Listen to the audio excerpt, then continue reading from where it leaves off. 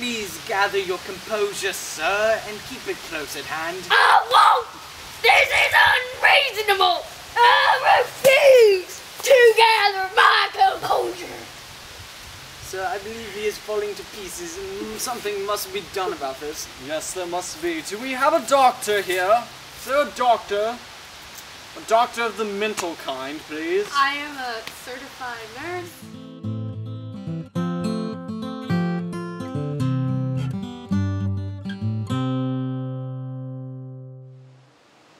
Welcome to the Explanation Picture Show, in which we hope to gain a better understanding of the rambunctious goings-on and shady schemings within the previously aired literal episode 4. As you can see, we had a lot of fun with episode 4. We experienced everything from cell phones and cereal bowls To men of short stature with loud projected voices.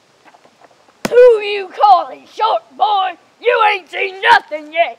Just wait. Next month, I'll be on the judge's bench. Like I said, we had some fun. But seriously though, as we contemplated what episode theme we wanted to revolve around November, we knew we had two options. The first one would be the most popular, Thanksgiving.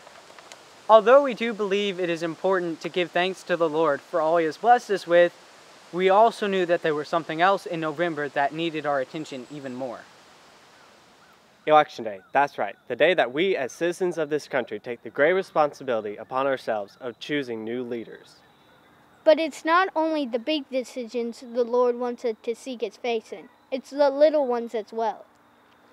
Nothing is too big or too small for Him to handle or be interested in. Philippians 4:6.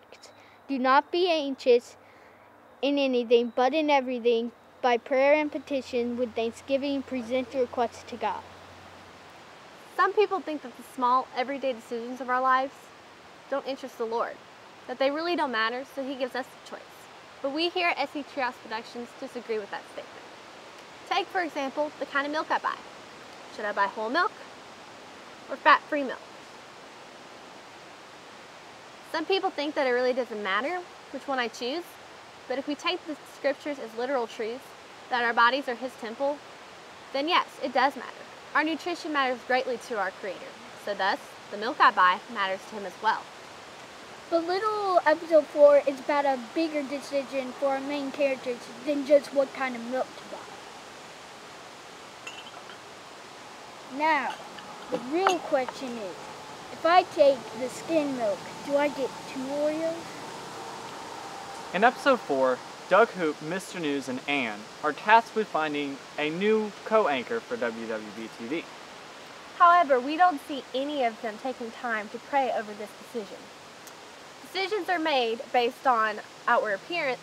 He did have some good qualities about him.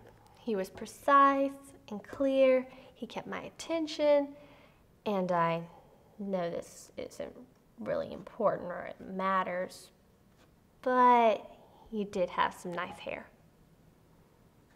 Personal preference. I didn't hear anything that man said. He put me right to sleep. You know, in one ear, out the other. But I got an excellent nap in, though. Excitement and hype. Everyone loves hearing about what's going on overseas. Yeah, that's exactly what we need. Yeah!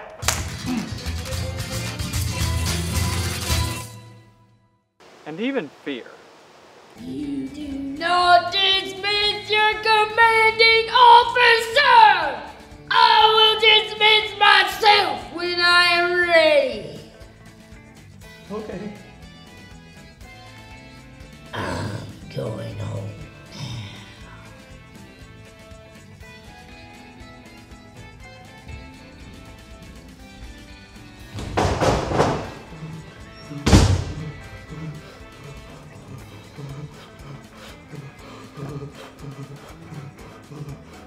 Is he gone? And although there was some wise decisions made, So, I thought our interview with Master Smoothlets was a little lacking. He definitely had enough hot air to be a news anchor, but he never really said anything. We don't see their ultimate decision being based on prayer to the Father. Well, what's it gonna be, Hoop? Huh? Don't be a square. Fine, you two. Just fine. Whatever. Mr. Mia Jr. it is. All right, it's settled then. Mr. Mia Jr. starts work tomorrow. So, did they make the right choice? Well, I'm not going to tell you. But the important thing to note is that their final decision was not made by consulting God in any way. You and I do the same thing. Each day, our brains make thousands of choices. Do we seek the Lord in those? Do we take time to ask for His guidance in the big and little, seemingly insignificant decisions? When my people, over whom my name is called, humble themselves and pray, and seek my face, and turn from their evil ways, then I will hear from heaven, and will forgive their sin, and will heal their land. Now my eyes will be open, and my ears attentive to the prayer offered in this place. Why don't you give it a try? If you don't already, begin seeking the Lord's face in all of your decisions, both big and small, and see what healing and forgiveness it can bring to your life. Hey, pass some milk. You need skim milk, my dear friend. You ate both Oreos. Okay.